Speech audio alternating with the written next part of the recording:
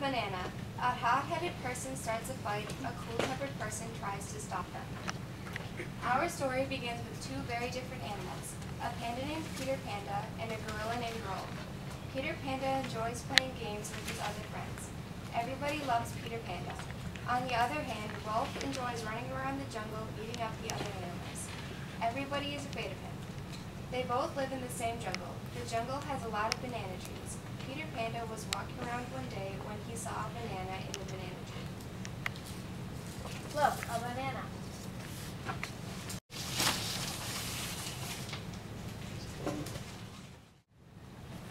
Hi, Rolf. Give me the banana. No, thank you. This is my banana. You can get your own. No, I want that banana.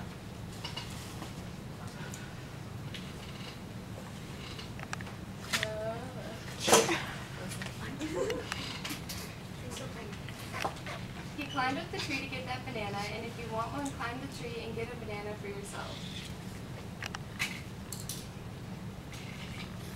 I can't. Why would that be? You are a gorilla. You were made to climb trees. I can't because I'm afraid of heights. How are you afraid of heights? When I was a little gorilla, I was climbing a banana tree and I fell off the tree. All the other animals were making fun of me and laughing at me. It was the worst moment of my life. This is why I beat up little animals like you, Peter Panda, for bananas, because I'm afraid to get one for myself. You could have called for me. I would have told the other animals to stop making fun of you and laughing. Oh, I was too hurt and embarrassed to ask for help, to tell them to stop. I just ran away thinking I would make them feel I am sorry for trying to take your banana. I feel so bad for you, though. You should have just asked for a banana. I would have gladly got one. You made me feel bad like you did. I won't do it again. Next time I will ask.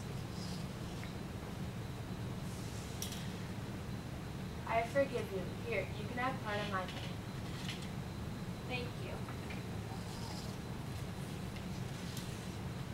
Maybe we can teach you how to get over your fear of heights so you can get your own bananas. I would love that.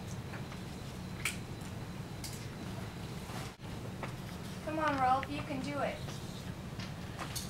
Come on, you're almost there. I made it. I got my own banana.